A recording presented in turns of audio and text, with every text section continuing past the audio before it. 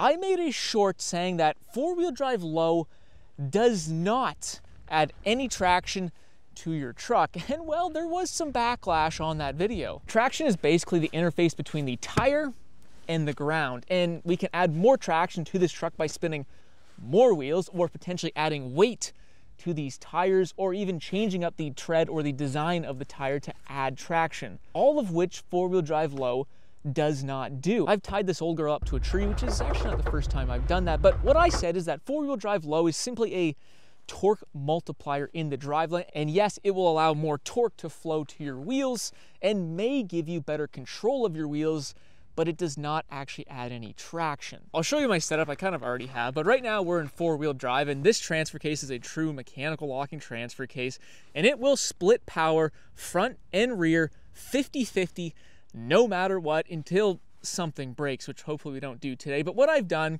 is we have a traction board under this wheel, and we have a traction board under the back left wheel. And what we should see, and what we've already seen, is that only two wheels will spin in four-wheel drive high. So you can clearly see only two wheels are spinning in four-wheel drive, one wheel up front here, and one wheel at the back spinning. And there's another look at it.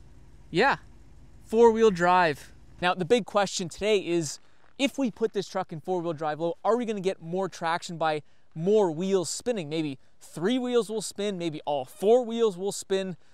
That's what we're gonna find out. I think not, but it's a real world test. We'll see what happens. Well, the truck won't stay in drive in four-wheel drive low unless I'm in the cab. So we're gonna do one continuous shot just so you guys know I'm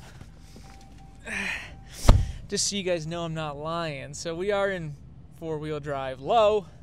We'll put her into drive. Here we go. And you guys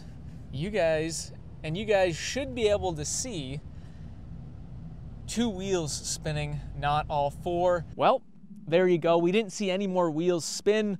We didn't see the front axle lock up. We didn't see more torque proportionally coming to the front axle. Why? Because a traditional changeover and transfer case like this truck has, it splits the power 50-50 in four-wheel drive high as well as four-wheel drive low. There really isn't any magic or mystic off-road power with four-wheel drive low. It is simply a torque multiplier, and what we did see is that our wheels actually spun quite a bit slower, and that's exactly what four-wheel drive low does. It allows more torque to be transferred to the wheels, thus we're going to have a slower spinning wheel and potentially giving us more control of our wheel, which could allow us to access more of the traction that we already have. If that makes sense, hopefully it does.